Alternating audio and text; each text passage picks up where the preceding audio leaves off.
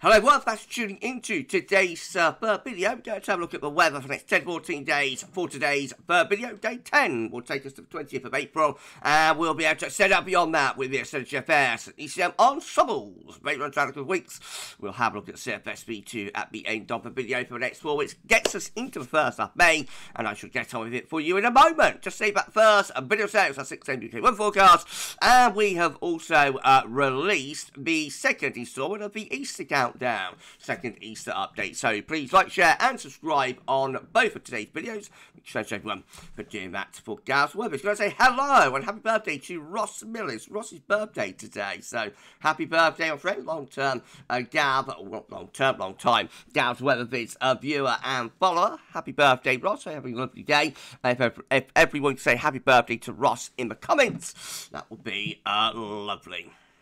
Right, here we go then. Let's start off with the latest from earth.nullschool.net. High and dry again today. Big areas of high pressure sitting over top of the country, bringing lots of fine conditions. We're beginning to lose that easterly wind as well, so temperatures will be on the rise over the next couple of days as we bring the air up more from off the continent once again.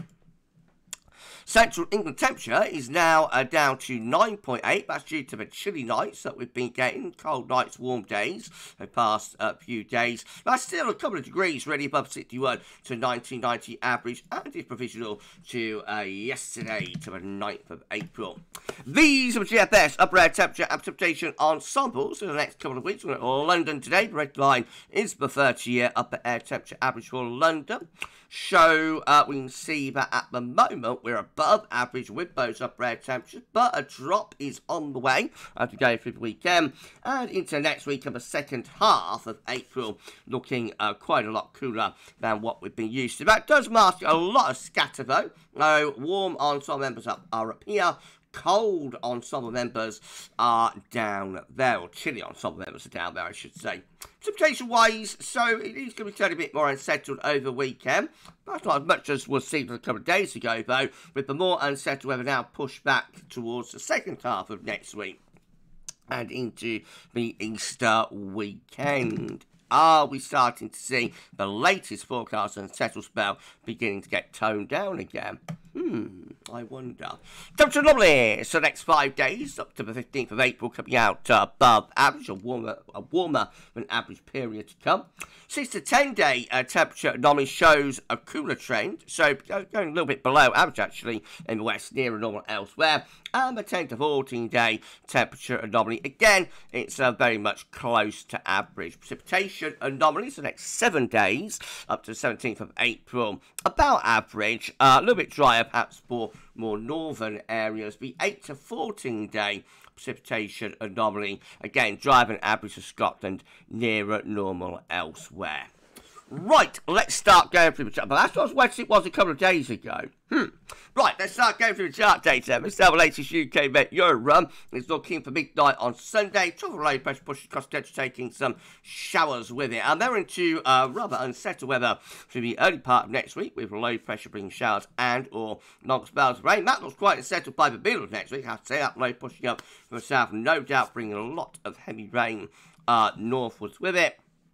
And then we look pretty showery as we head towards the second half next week. Gets us to Thursday, the 17th of April, just before Easter, with low pressure knocking around the west of Europe. So quite an unsettled UK Met today.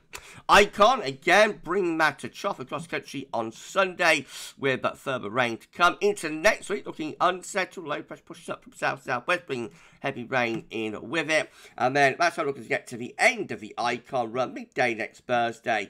Low pressure's out in the Atlantic. That'll be threatening outbreaks of rain moving in from the west and from the southwest just in time for Easter. What about the KMA? Well, once again, we've got low pressure bringing further unsettled conditions as we go through the course of next week. That looks quite wet next Thursday with that low, looking quite vigorous, I have to say, so maybe quite windy with that as well.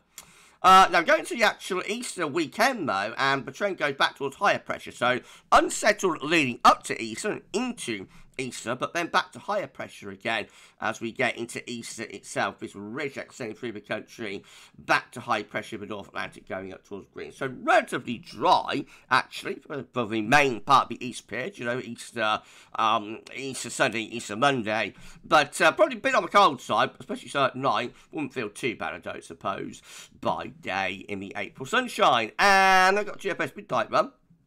All much of a muchness for next week with low pressure bringing plenty of wet weather in with me. Now, check out this low as we get towards Good Friday. So, this is the run we use for the Easter update. This is quite interesting because that low sort of becomes a cut-off type low just to the southwest of the country.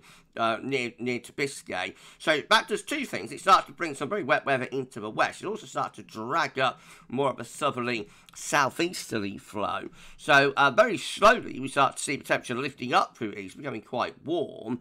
And with high pressure again building out to the northeast, you'll notice. So eventually we end up with this pattern of high pressure light to the northeast and low pressure down southwest. That's quite a warm pattern. Brings the wind up from a southerly, southeasterly direction. Rather volatile, potentially, so it could bring heavy downpours, maybe even a bit of thunder into the south. Then we end up going into a northerly by the end of the GFS midnight run, gets us to the 26th of April, but more high-pressure involvement there from the midnight GFS run. Which, as I say in the instructor, is quite interesting because it has been a trend really since the winter. Already since the autumn deluge ran out of steam and we went into the winter. It's been a trend that the models have been consistently trying to produce unsettled periods, protracted unsettled periods, but always we managed to go back to higher pressure rather quickly, and any unsettled periods have tended to be toned down and, you know, reduced in their length and longevity, and we might be starting to see the GFS anyway begin to flirt with that. So let's wait and see what 6Z's got to say though. So again, on Sunday, got a top of low pressure coming in from off the Atlantic, bringing showery conditions in with it. Into next week, looking unsettled under trough low pressure. We are going to get some unsettled weather next week. There's no getting out of that. And then we head up towards Easter with low pressure then starting to try and push up from the southwest. A ridge building out towards Iceland and Greenland though. So we go into like a battle as we go through to the Easter weekend actually. This is Easter Saturday, 19th of April. High pressure towards Iceland. Low pressure cut off this time down towards Portugal. So that's trying to drag up some very warm air from the south, but it is battling against this northerly wind, and there would be like a weather front that's marking the boundary there. That could bring some very wet weather, actually, and unfortunately for Easter. The high pressure, though, starts to win the battle as we go through the second half of the Easter weekend. Ridges down from the north. This low pressure into the southwest approach is probably bringing some quite wet weather into the south and southwest, but many northern and eastern regions, anyway, would be mostly dry. So complicated pattern this though. And then beyond Easter, well, we've got a blocking area of high pressure up towards Greenland, so we go into those northerly winds again into the last week of the month. Quite cold with wintry showers to the north, but winds eventually back round to a west-southwesterly direction into the end of the GFS 6Z run, gets us 26th of April. So again, rather complicated patterns. It looks like it's going to be unsettled next week and into the Easter weekend. I think there is still a bit of a question mark here about how long those unsettled conditions are lasting for though. If you enjoyed the video, please like, share, and subscribe. Make sure to everyone for doing that. And why not drop a comment and let us know what you think about this and all of our videos and content. Don't forget to tell your friends about GavsWeatherVids, get to subscribe too. Thank you so much, everyone, for doing that. Around 75 subscribers are going to get us, or will get us, to 19.7k, 75 subscribers for 19.7k. So it could give us a sub. That'd be absolutely awesome. We're grinding. Grinding to 20,000 subscribers. I've been a bit better today after being a bit poorly over the last few days. And again, if you could consider giving a donation to GavsWeatherVids, that'd be awesome as well. Thank you so much, everyone. It's GavsWeatherVids PayPal page. Come here, click through the link is in the description with the video. Click through the link, sign into your PayPal account, and then just donate whatever you'd like to GavsWeatherVids. We'll give you a shout out in the videos you might want to plug for your YouTube channel, for your website, for your business. We're more than happy to do that for you. Or you might just want us to pass on a message to someone, a loved one, a hated one. Might want Gav in his own imitable style to tell someone to sling their hook, they're being divorced, something like that. I could do it, Giddy Gav, telling someone that they're out. No.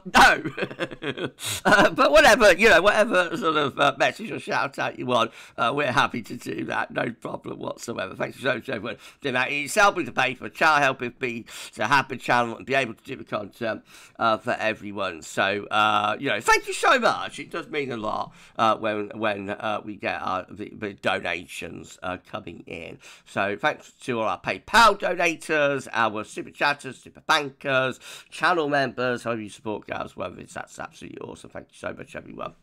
Right, GM, again, with low pressure coming across country on Sunday, bringing showery conditions in with it. And then into next week, stays unsettled, low pressure never far away, trough of low through the west of Europe. Heading up towards day 10 and into the Easter weekend, higher pressure building out to the west, gradually starting to slip down over the top of the country, bringing a lot of dry weather with it. So very slowly we begin to break out of that unsettled weather. So that's Easter Sunday. I mean, it wouldn't be much to write home about. It'd be quite a cool, probably quite cloudy Easter day with winds in from the northeast. But it's not low pressure, it's high pressure, so there will be quite a bit of dry weather in with that. So quite a useful, I'd say useful weather pattern. And then the ECM rounds it all off with a trough of low heading across country on Sunday, bringing showery conditions in with it. Low pressure then is sitting right over top of country into the middle of next week, looking very unsettled with that. That's Good Friday, low pressure out to the west, high pressure trying to build again over Scandinavia. And then we've got this sort of... So sorry, everyone. Will be a Gav video about a cough. We've got a top of low through the western Europe, higher pressure away to the northeast. But we keep it pretty unsettled on the ECM run up to and even after Easter, with low pressure never far away under a trough there as we get to the 25th of April. That's as far as we get to with that ECM run. This is my precipitation forecast based on ECM run from Meteo.com. Lots of dry weather to come, but there will be showery conditions in places. And then going to next week, looking much unsettled. That's the middle of next week, Wednesday, under a deep area of low pressure then across England and Wales. Further wet weather at times as we move towards Easter. So that's Easter Saturday, looking very wet in the far south and southeastern corner. That actually covers much of England and Wales, though. And that's going from east to west, which is somewhat unusual. Normally, of course, wet weather tends to go from west to east. But in spring in particular, you can get wet weather going east to west as opposed to west to east. So, looks quite unsettled anyway up to date time, which gets us to Easter Day. Now, these are the up on the table within the ECM ensembles today for day 10 from the Icelandic Met Office. Gets us to the 20th of April, Easter Sunday. 29 members of the ECM ensembles with higher pressure to the north and the northeast, lower pressure to south-southwest. That brings up wind from this southerly southeast direction. We've got 12 with a blocking area of high pressure around Greenland and Iceland. Trough is underneath it, winds coming in from the east of that. So that could bring some very wet weather into the south, actually. And they've got 10 with high pressure over and to the north of the country. Once more, we see quite a lot of dry weather in with that. And then in 2 weeks' time, these are the options that we've got. It will get us to the 25th of April. 21 members of the ECM ensembles have high pressure to the northeast, low pressure to the northwest, should say, low pressure to the northeast. Winds come down from quite a cool northerly direction. We've got 18 with high pressure ridging through the north, some sort of a trough down to south. So that could bring more shower conditions into south. And then we've got 12 with high pressure around Greenland and Iceland. Brings a lot of dry weather, but could be a little bit chilly. Winds coming in from north or northeast direction with that. And then finally the CFS V2. These are 500 millibar high tolerance. Break it down into week periods. The first week period takes from 24th 30th of April. So the next week with high pressure out in the Atlantic, low pressure to the northeast, winds coming in from northwest direction. A little bit more showery and cooler then. And then week 2 will be the first to be... Oh, hang on. No, that's right. I've got my running order wrong. Hold on. Let me work out what's happened. Hang on. Okay, that's worked it out. I've got me ready to order wrong. It's airhead gas striking again. So you've had a little sneaky peeky, a little preview of weeks 3 and 4. Never mind. So that didn't happen. Week 1 is the 10th to the 16th of April with higher pressure. That's going to be a funny moment. Higher pressure over to the east country, low pressure out to the northwest. But I just want it does happen more often. I do have to, there's a lot included in these 10 to 14 days. Every day I have to get these charts all sorted out and in the correct order on that. So it's not surprising. So I actually think I do quite well not to get muddled up, more often. Anyway, high pressure, that's what I'm saying anyway. That's what Gav's saying. No, high pressure to south-southeast, high pressure out to northwest. Winds going up from a southerly direction there in week 1. Week 2, comments are going to be a hoot today. Week 2 will be the 17th to the 23rd of April. High pressure to our south and southeast and up towards Greenland as well. So a lot of dry weather coming through with that. That's Easter. Not... So sorry, we're not really seeing all that much in the way of unsettled weather, is there? Now, this is week 3, not week 1. It's week 3. 24th to the 30th of April. I should have noticed on the date stamp, shouldn't I? With low pressure up to the north, high pressure out in the Atlantic, winds coming in from more of a northwesterly direction. So cooler and more showering for the last week of April. And then, well, it's a surprise, isn't it? Week 4, check this out. It's the 1st to the 7th of May with high pressure in the Atlantic. Who would do that? Going towards Greenland. And I reckon there would probably be a corresponding trough through there and a dip in the jet stream doing something like that. So that could actually be quite a cool and, well, let's say showery, but could actually be quite a cool and unsettled start to May. We shall see. It's 4 weeks away, so time will tell, as it always does.